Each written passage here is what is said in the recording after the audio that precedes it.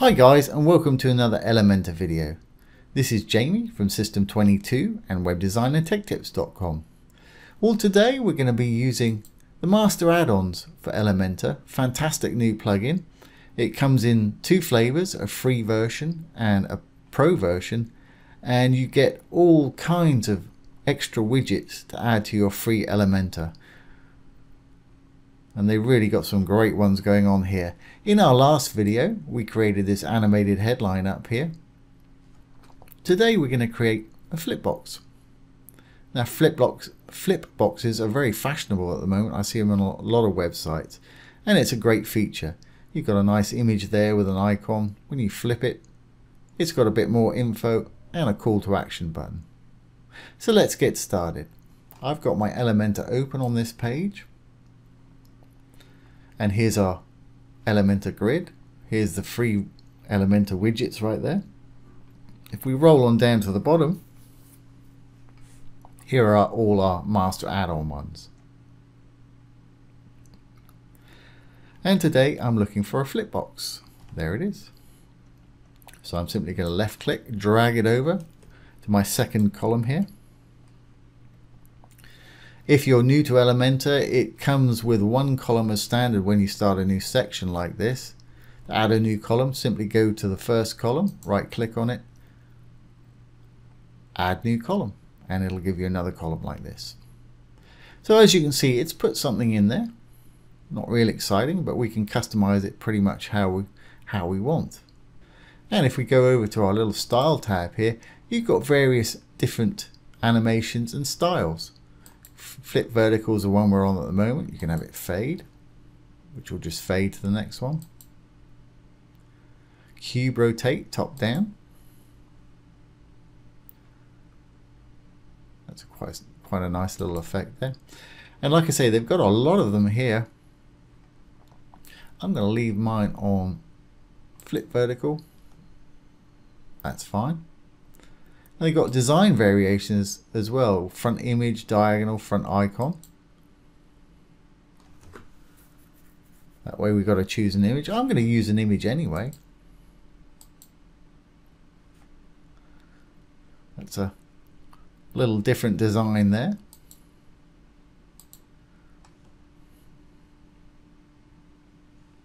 So I'm going to leave mine on the default and we'll build from there.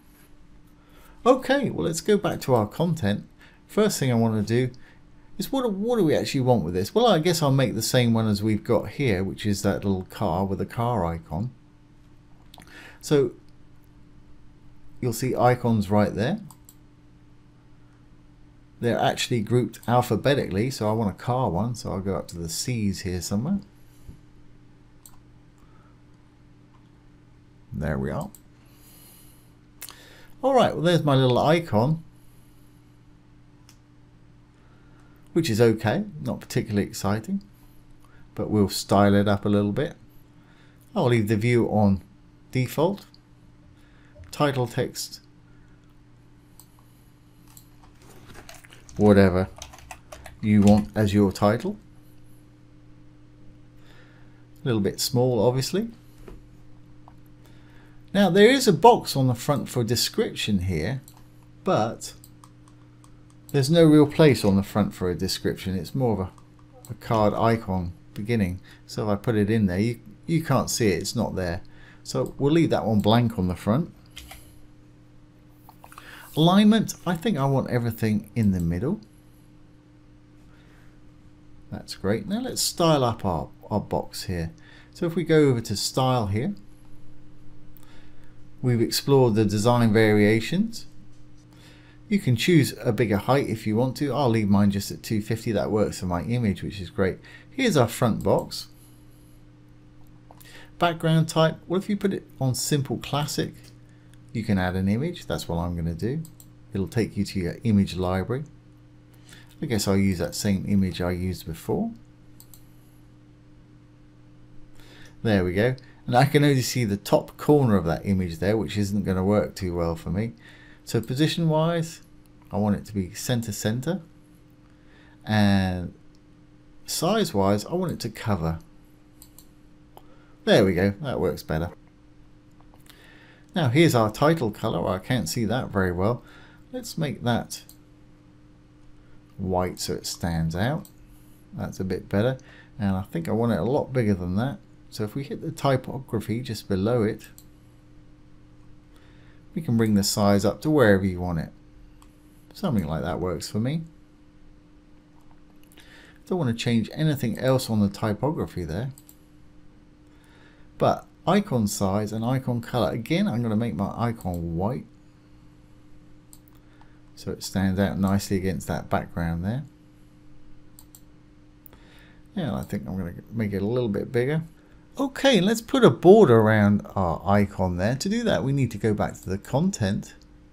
Here's our icon, view, stacked, framed, and that'll put a little border around it. I don't know if you can see that, but it is actually there. I want to make it into a circle. It already is. You can have it a square if you prefer. Now if we go back to our style and down to front box again, you'll notice that the icon has now got a border type. Well, I want to make it solid. I'll make it, let's say 2 pixels or 3 pixels, something like that. And I want it to be white. There we go, that stands out quite nicely. Now let's do the back box.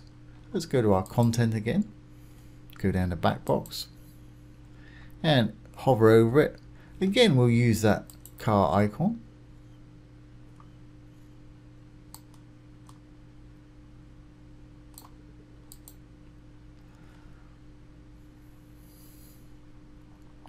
Let's say test drive or something, or whatever it is you'd like to say. Again, I'm going to take that up in style a little bit in the style in a moment. I think I'm going to align everything to the center again, and let's put some lorem ipsum in for our content. There we go, perfect.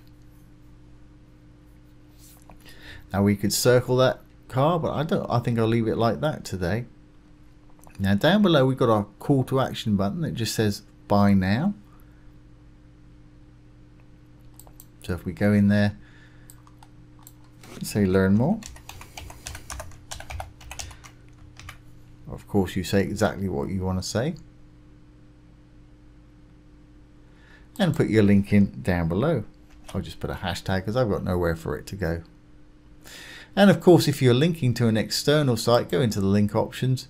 You can choose to open in a new window. That way your site stays open. If it's on the same site, just leave it like that. And we can go in and style that too. We'll go back to our style. Here's our action button. See what we want to do with it. Okay, I'm going to make the typography a little bit bigger. Maybe a little bit too big. Let's say about 16. Weight and everything's fine,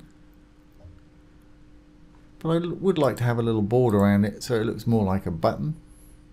Border type solid. Don't want any border radius, but I will give it sort of 2 pixels. How does that look? There we go. That looks pretty much like a button. And you can do extra padding if you want to. So let's give it 10 pixels all round and see how that goes.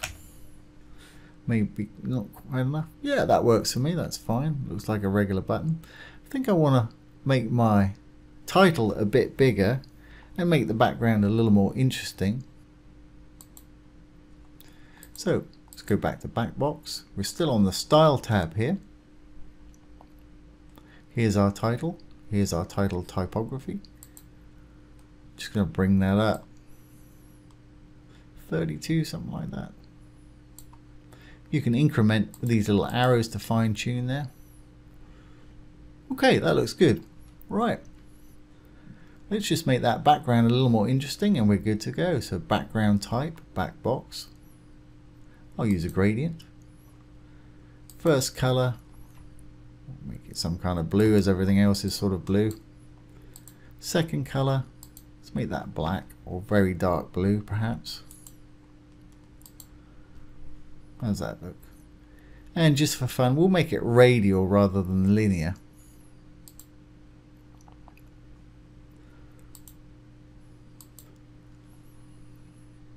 There we go, that looks kind of interesting. And I'm going to take that background color away from that button, I believe. It's okay, but here's our background color for the button. We're in Style, Action Button. I'm just going to take the opacity all the way down. Fantastic, just what I wanted. So let's update.